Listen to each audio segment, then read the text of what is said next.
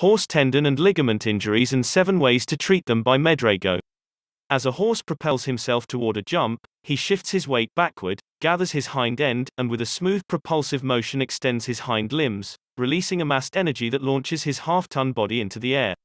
This athletic move is a massive coordinated feat, straining the hind tendons during launch and the forelimb tendons and associated ligaments at the landing, and that is the way how horse tendon injury can emerge. Superficial digital flexor tendon (SDFT) injury.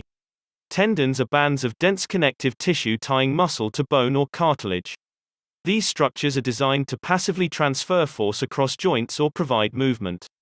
Researchers have reported SDFT injuries is the most common type of tendon injury, accounted for up to 90% of all injuries. Deep digital flexor tendon injury, DDFT. This injury arises from 3 locations in the upper forelimb, the humerus, radius, and ulna. It then courses down the carpal canal and crosses over the navicular bone before inserting at the back of the coffin bone, lying deep beneath the SDFT and just over the suspensory ligament. In the hind limb, the DDFT originates from 2 areas of the tibia and inserts on the coffin bone. This tendon plays a role in the knee and forefoot flexion, forelimb elbow joint extension, and hock and hindfoot flexion and extension. The 4 most common DDFT lesions are tendon enlargements or changes in shape, focal core lesions, mineralizations, and marginal tears. Suspensory desmitis. A ligament is a band of tough connective tissue joining 2 bones or cartilages. Suspensory ligaments originate from the back of the fore and hind cannon bones. Its main function is to prevent the fetlock joint from overextending. Veterinarians commonly diagnose proximal suspensory desmitis in performance horses' limbs. Horse tendon injury symptoms. Damage to horse tendon causes inflammation, heat, and swelling. In case of severe damage, the limb becomes very painful and swollen, and the horse may become severely lame. If the tendon is ruptured, the horse may walk with the toe tipped up. The mildest tendon injury recovery can take between 9 to 12 months. Moreover, the older the horse, the longer it will take to heal. Also, be aware that fibers in a repaired tendon are less elastic, therefore prone to strains and tears. Treatments options. 1. Anti-inflammatory drugs.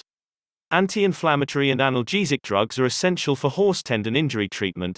Oral, intravenous or intramuscular steroids provide a strong anti-inflammatory effect, and intramuscular polysulfated glycosaminoglycan offers soft tissue anti-inflammatory effects.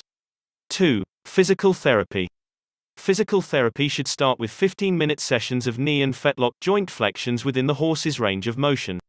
Your veterinarian should then prescribe a controlled exercise regimen based on the injury's ultrasonographic appearance.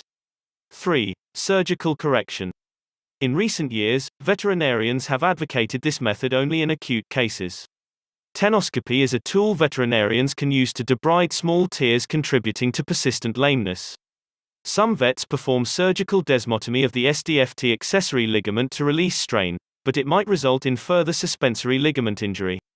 Annular ligament desmotomy in cases of tendon lesions within the digital flexor tendon sheath can help relieve pressure. 4. Neuroectomy.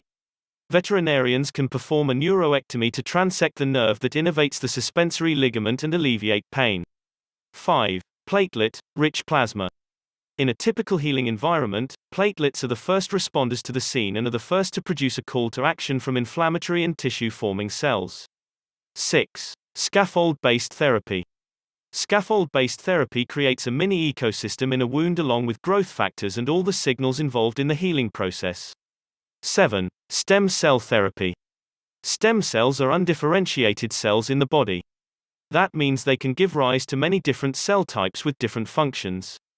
Stem cells appear to improve healing by increasing collagen production and improving the organization of the collagen fibers, thereby allowing the tendon to be more normal in a structure at the end of the rehabilitation program. Researchers have shown that national hunt racehorses treated with stem cell therapy had an 80% return to performance rate as compared to the typical 30% with conventional techniques.